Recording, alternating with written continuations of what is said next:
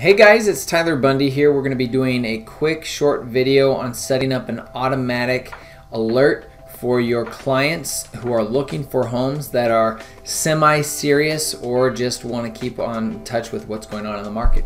And we're going to be doing that through Kvcore, or conversion as otherwise known.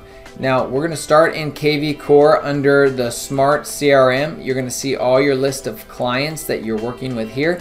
If it's not in here currently, you can go over here and add a contact here and simply put in that information to get started. I'm going to go into Mona and we're going to put some information in her and use her as an example.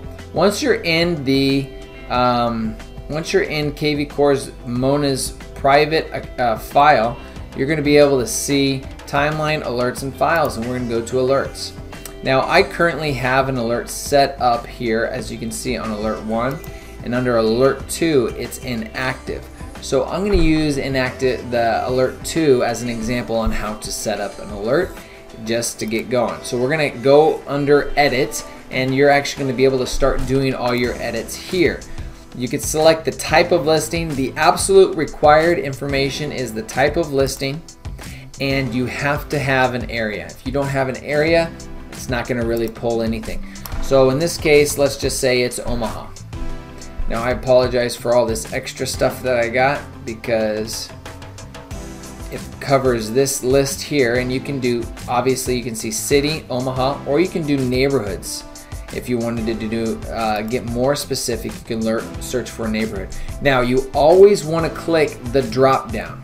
Okay, so if I search here and I search ranch, if nothing pulls up and I leave ranch, it will disappear. Ranch is actually not an option you can use. So instead of doing ranch, you actually have to type in one story. Okay, so now I have ranches or one stories. This also includes split levels and multi-levels, unfortunately. So you need to make sure your price point is high enough to where you weed out all the other split levels, because ranches are typically more expensive than split levels. Okay. Now you're going to put all the different values that you want. My recommendation, once you do this, you're going to want to select